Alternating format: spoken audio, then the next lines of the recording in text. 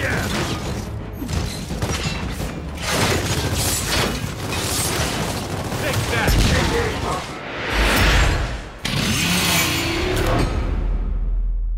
everybody, Daniel Rubino here, and I'm with Rod Fergusson, head of the Coalition and the whole Gears of War franchise, and now we're getting ready for Gears of War 4, probably one of the biggest things to come out for this fall. So, quick question here.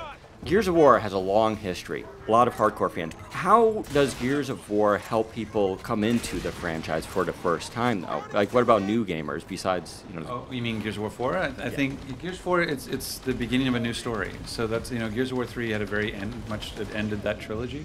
And Gears of War 4 is the beginning of a whole new story. So you're getting a new cast of characters with JD, Kate, and Del. You're getting a new setting, you have a new threat, and a new story. And so if you've never played Gears of War before, this is the time to get in, because you're not really missing out. You'll miss a little bit of fan service, like you won't know who Marcus Phoenix is and those sorts of things, but the story itself doesn't rely on your knowledge of 1, 2, or 3. This is a whole new story. What were the challenges in, now talk about the older fans and like that audience, what were the challenges in trying to keep them happy? Because you're rebooting, but at the same time, you're not rebooting, right? Right.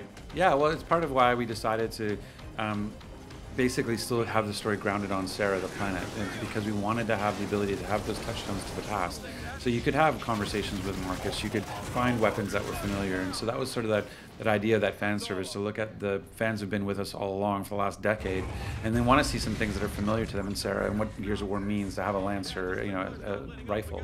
And so that was important for us to do that, but at the same time, having these fresh-faced, 20-something kids that are able to sort of pick up the gauntlet and carry it, and then have kind of new places they can go with the story. What about the humor in Gears of War 4? Because we played a little bit of it today, and there's some really witty moments in it that had me kind of cracking up. And I'm curious about... Not what they're expecting to hear, by the way. They're not expecting to hear that you were laughing while playing Gears of War. But it's a great subtle humor, and I'm curious about that and that writing process, because you want the game to be serious. It's a great story that is being told, but at the same time, how important was it adding these little lighter moments to break it up? Yeah, it's one of the things I found is really interesting about Gears of War as a franchise. It's one of the few kind of franchises that has that range of emotion. You can go from very funny to action blockbuster to making you cry, right? And so not very many IPs can really do that. And so for us, it was really about just not taking ourselves too seriously. Like, if you get caught up in the emotion of the moment, games take a long time to play, and if you only are focused on, oh my God, Kate's mom has been taken, and that's all Kate talks about, and everybody just goes back, stop talking about that. We have to focus on Reyna and getting Kate's mom. Like, you don't want to be in that world. That's not a place you want to spend time. And so we always looked at, there's always been a goal that if you were done playing the game and you weren't in this situation, would you want to go have a beer with these characters?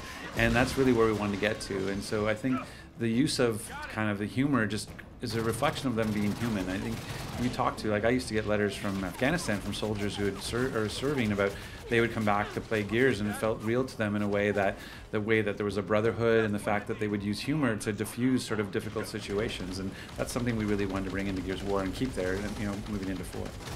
And you brought up an interesting phrase there, the moments to cry a little bit. Are we going to have some serious emotional moments here in Gears of War 4? I know 3, you had a lot of people teared up. Yeah, that's something to play the game to find out. Okay. That's something that we like, having that ability to have things that matter to the players. To find out, in Gears 2, we were doing Comic-Con, and I asked how many people cried during Gears 2, and 2,000 people raised their hands, and the same for 3. And so it's not something that we're like always going for the tearjerker. It's just that we'd like to have stories that have meaning to the players, and so this is something.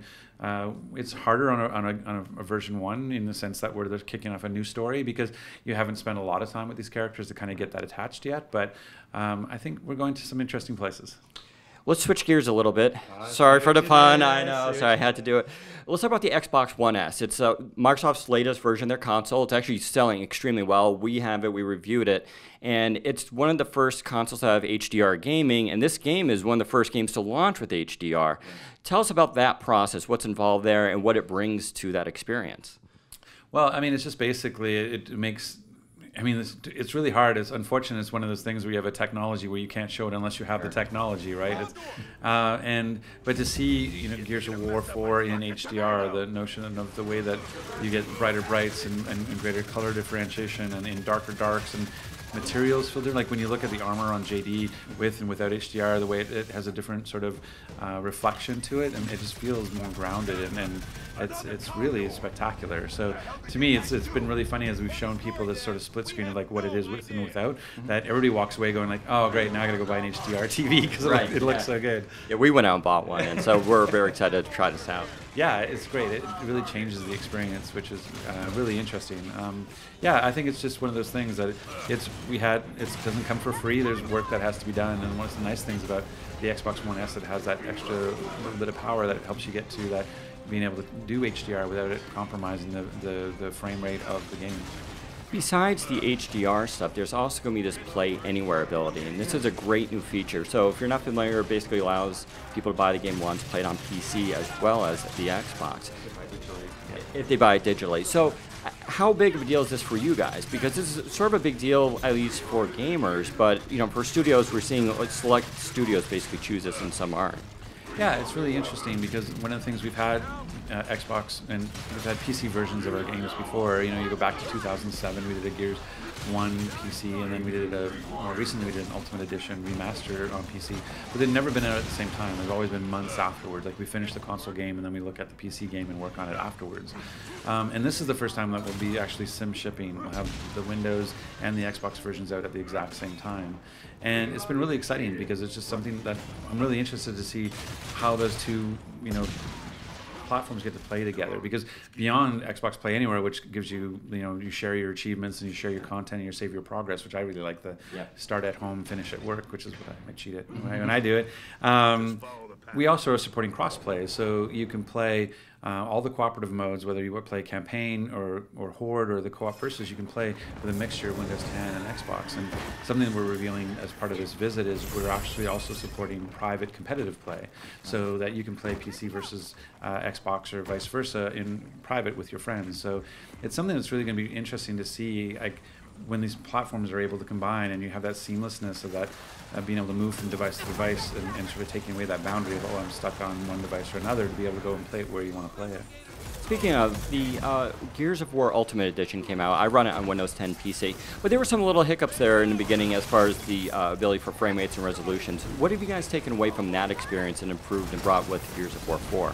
Yeah, there's a lot to learn there, and part of it is just that's one of the complexities of developing for Windows. Like my first game I ever made was a Windows game in Train Sim, and that was and we were actually researching that today. It's amazing, it's. Back then we had to do software renderers and all this kind of crazy stuff because it's all about the min spec and how low can you go, right? And so it's interesting that with drivers now and the diversity of hardware and the different platforms, that's a hard thing to do to get right.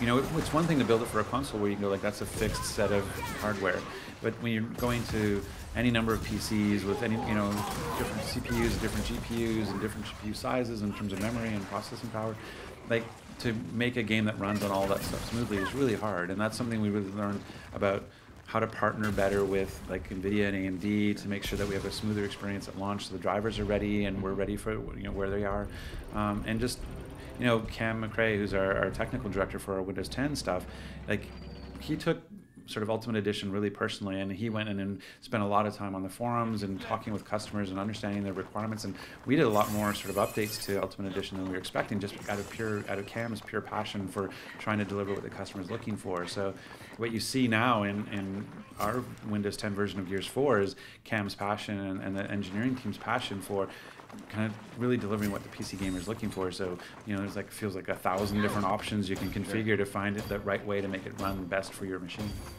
And finally, one last question. It's going to be a non-answer, but I got to ask anyway. So we watched about an hour and a half of all the cutscenes put together of Gears of War, and needless to say, it's very cinematic. So any plans for a Gears of War movie that we can expect?